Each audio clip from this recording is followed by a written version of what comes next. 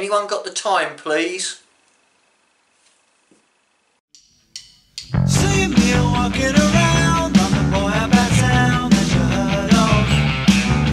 See me walking the streets, I'm on top of the world that you heard of. Hello, so what's with the reference to time at the beginning of the video?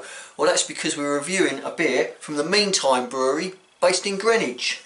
And the beer we've got is a London Pale Ale. Now, the Meantime Brewery started off in 2000 by a fella called Alistair Hook, who has a real big passion for brewing good beer. So let's hope that this one lives up to the expectations. You know, this guy's an award-winning brewer, so should we give it a try? I'm expecting a lot out of this. I've never had it before.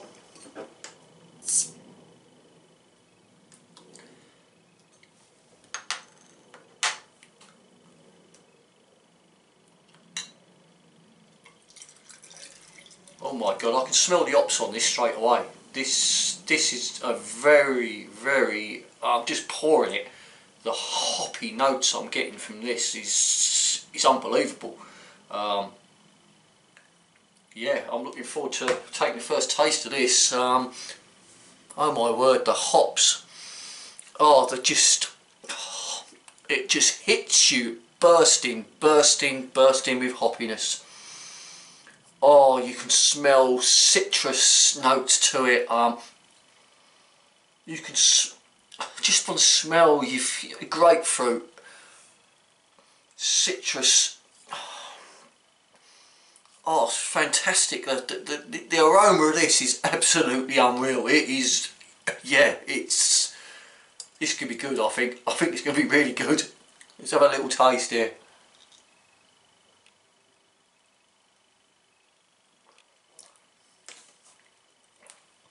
Oh, it is extremely hoppy on the taste here. There's a bitterness there, and the hoppiness you've got, because you've got there's American Cascade hops in this, Centennial hops, and the bitterness is provided by what they call the Kentish Goldings, and yeah, it's oh, the smell, the hoppy smell to this. I like this a lot. This is good. This is really good. It's a lovely colour, as you can see. A nice head to it.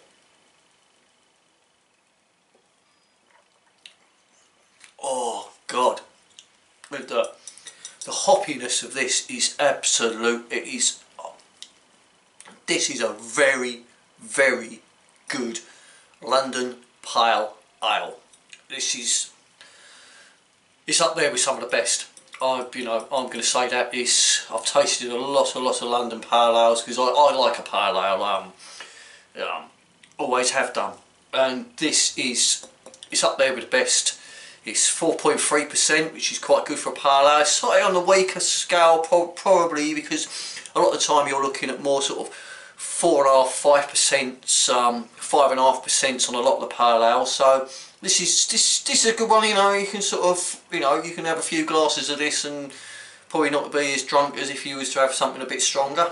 But this is good. I like this. This is top notch. Like, yeah, this is really good. Bursting with flavour.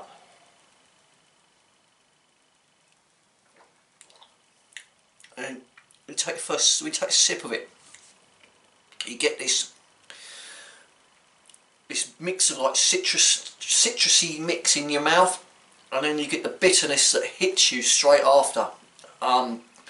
Very good. I tell you what, have a glass of this with your fish and chips. This would go down a treat, you know, a nice fish and chips and a London Pale Ale from the Meantime Brewery. You know, maybe it's going to become a national institution with fish and chips. You know, going out to the chip shop, oh, cod and chips please, and a bottle of the London Pale Ale.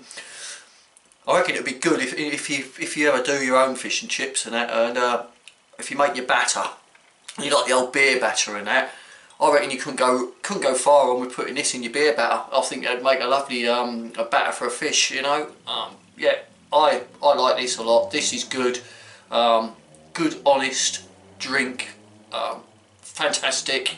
Really pleased with this. I think, you know, you should go out there and try it. Go out, buy a bottle. It's in Sainsbury's. You know, and the Meantime Brewery, you know, they're a good little brewery. They actually used to brew all the Sainsbury's Taste of Difference beers, believe it or not. So, you know, they're a quality beer from a quality brewery. Yeah, go out, buy a bottle, try it, see what you think. You might have a different opinion to me, but I think it's good. I think it's very good. I say, until sort of next time, beer is the answer, but I can't remember the question. Thank you.